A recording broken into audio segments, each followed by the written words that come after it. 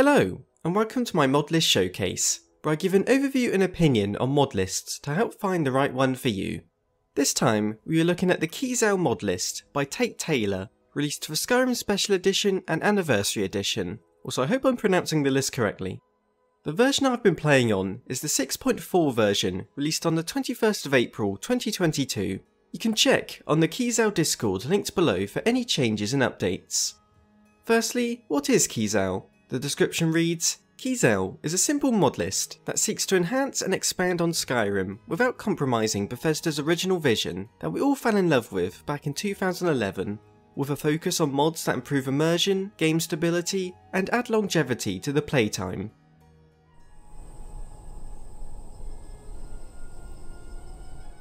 Keizaal is available to download from the Wabberjack Modlist installer.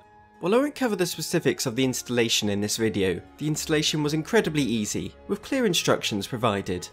For help with the download, you can follow along with my Wabberjack explanation guide video on my channel and linked below. With around 800 mods, this list will need about 200 GB of storage to download. And once in game, all of the mod menus are already configured, so you just click play and get to it. Now for what the mod list adds. For this showcase, I'll be showing clips taken throughout my current playthrough. I've spent plenty of time with this list, and so I have a good grasp on what it's like to play.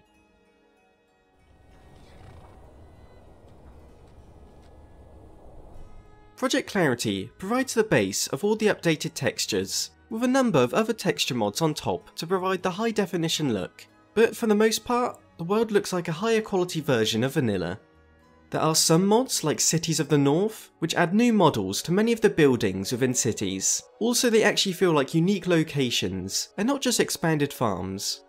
And the same theme sticks with the foliage, with mods like Mari's Flora making forests feel familiar, but far more detailed and dense.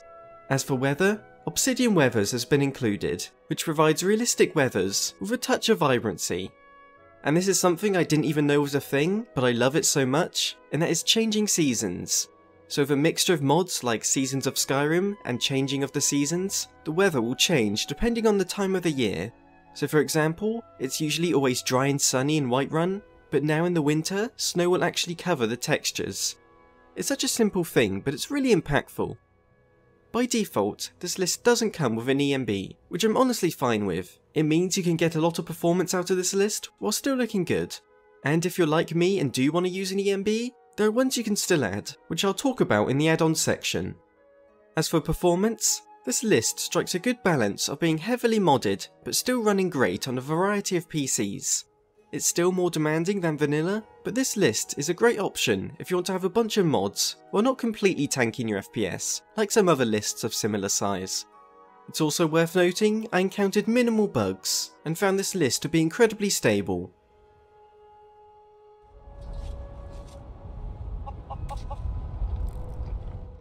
This list comes with a number of gameplay overhauls, but still manages to keep the vanilla feel and remain lore friendly.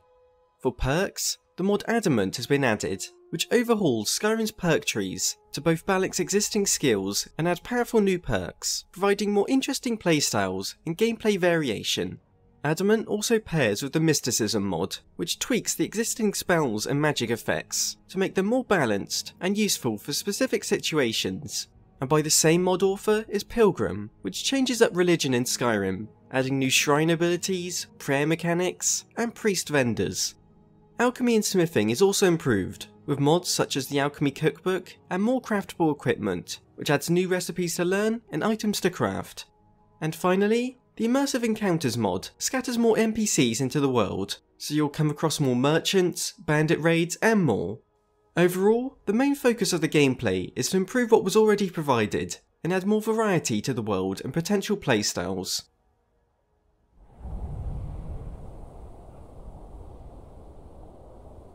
The key combat mod is Blade and Blunt, which really slows down combat to make every strike more costly, but also more damaging. The mod comes with a number of new features, but just to list off some of the most important: enemy AI is more intelligent and aggressive. With your weapon drawn and when attacking, you'll now move considerably slower. You'll no longer regenerate stamina when attacking, and drawing a bow will also drain your stamina, and when it falls below 0, your character will experience a series of debuffs. However, Magicka and stamina both regenerate a little faster. Attacking when the enemy is vulnerable would deal 50% more damage. Large creatures like giants are tougher to take down. And overall, damage values have been balanced depending on what difficulty you're playing on. While I've listed a good amount of changes, it's worth checking out the Blade and Blunt Nexus page for all the details. On top of this, mods like Manbeast and Scion add more options for werewolf and vampire playstyles.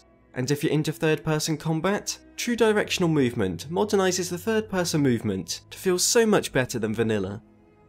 All this, plus the huge amount of new perks with Adamant, makes the combat far more enjoyable and allows for more specific playstyles while making things a little more difficult.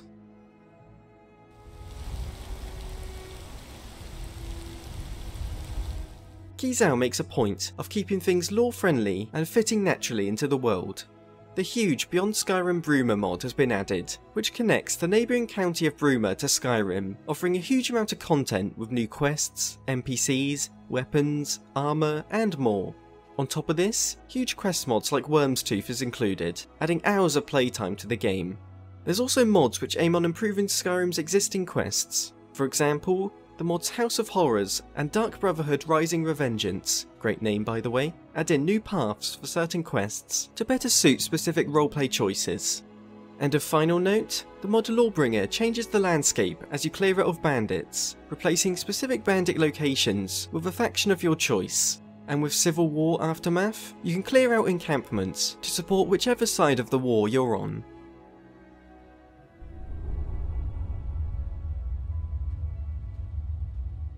New music has been included with the list, using tracks from the Northerner Diaries and Chapter 2. These mods not only include Skyrim-inspired music, but also actual tracks from the original composer, so they definitely fit the theme.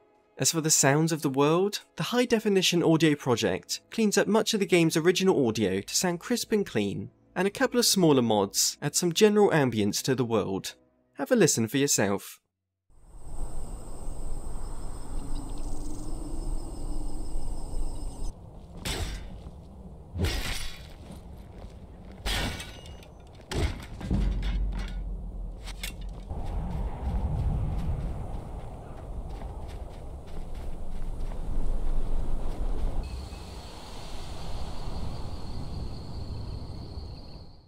Keizaal adds a good amount of new weapons and armour, but also focuses on adding variety to Skyrim's existing ones. Weapons included with the Beyond Skyrim quest mod are distributed into Skyrim, and all fit as if they were always there.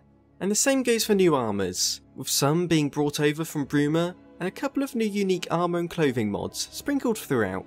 It's also worth noting, if you have the Anniversary Edition, you'll be getting most of those new armours and weapons as well. And as for new spells, the previously mentioned Mysticism mod also adds 200 new spells into the game, all of which with the aim of feeling lore-friendly and balanced to work alongside Skyrim's own spells.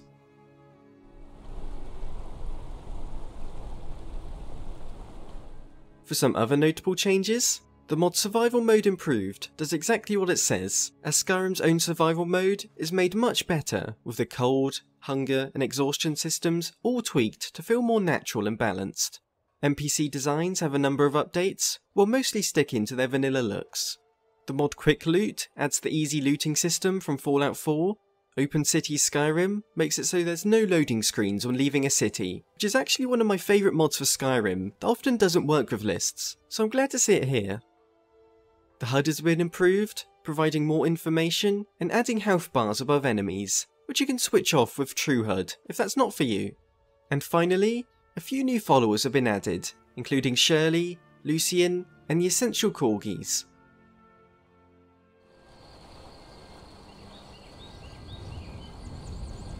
Now for some additions to the list, but first I must stress, any changes you make to the list has nothing to do with the Modlist author. You should only do so if you have an understanding of modding and accept that any consequences are yours to deal with.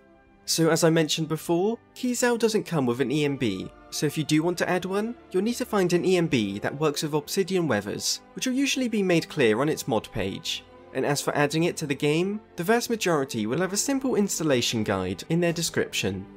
As for other mods to add on, honestly, there's nothing I can think of adding without compromising the list's vision. Although it is worth noting that for Creation Club content, the install guide has a list of what works and doesn't work with this list, so it's worth checking out first.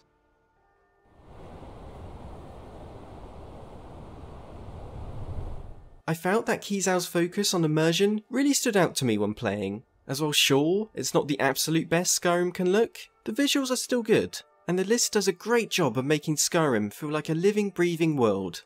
As an example, I can walk up to Whiterun, open the gate with no loading screens, see the city changed by the winter weather, then head inside, and see NPCs warming by the fire and removing their hoods. It's just loads of little things like these, which really bring the world to life, and improve the overall land of Skyrim, which I think is already the game's biggest strength. What I love about Skyrim mod lists is that there's plenty all across the spectrum. Some focus on the vanilla feel, some are complete game changes, and then there's everything in between. And Keizaal knows exactly what it wants to be, adding on to the game's strengths, and then including some extra content on top that doesn't compromise the vanilla vision. So if you're looking to play some more Skyrim that offers more to do and enhances the world, but doesn't feel like a completely new game, then this list is for you. Thank you for watching. If you enjoyed the video, I'd really appreciate it if you gave it a like as it helps the channel grow. There's also the subscribe button, that's pretty cool, and there's a bell. I don't know if anyone actually presses the bell, but hey, you could give that a ring. I also have a Twitch where I just play relaxing games and create a nice vibey atmosphere. And a Discord if you want to talk about mod stuff or anything else. Other than that, big thank you to my Patreon supporters, Emperador Wolf, Libby DVR, Jacob Amino, Blue Buddy, Jack Ma, Michael Eric, and Christian Hell. Because of you, this channel can keep on growing, and one day when I'm at the top of YouTube, you know, above everyone else, the PewDiePies and the Markipliers, I will read out your names in pride and say you were there from the beginning. Thank you and farewell.